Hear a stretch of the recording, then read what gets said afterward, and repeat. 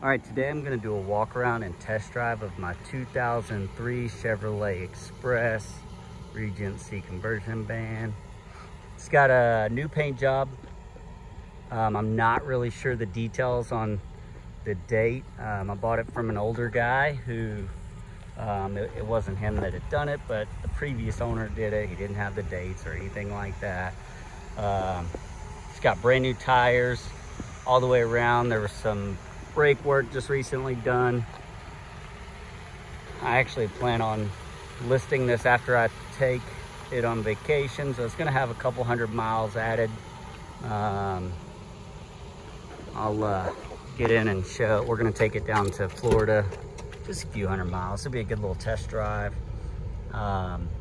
Seats are in really good shape.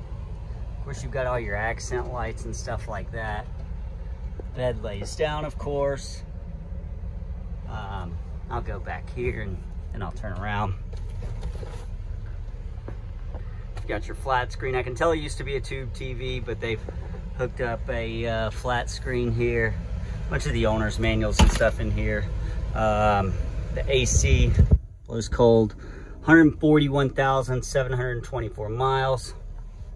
You do have some wear and tear on the seats up front, but for the most part, it's in really good shape, especially for a 2003. It's got a 5.3 liter engine. So yeah, you have all your accent lighting and I guess the limo lights in here. Of course, you can turn these on individually, so that's the only one that's on right now. I'm going to take it for a little spin, let you see it accelerate. Of course, the video won't do it justice, but it really super smooth ride. Has a backup camera.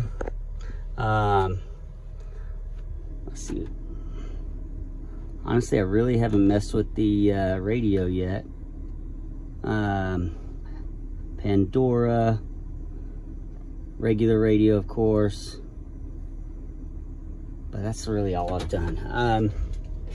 The TV has a built-in DVD player.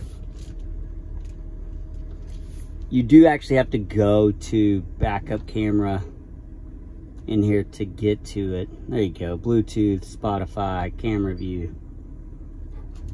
There we go.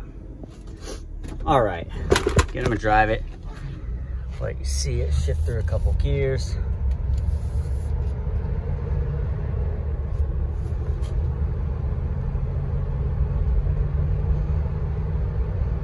Like I said, it's got 141,724 right now, but it'll probably be in the low 142 by the time I list it, and I'll update the mileage in the listing. Just had the oil changed, and I'll post what all was done to it recently too, the maintenance records that I have. Super smooth ride though, shifts smooth, no check engine lights. Everything seems to be working like it should.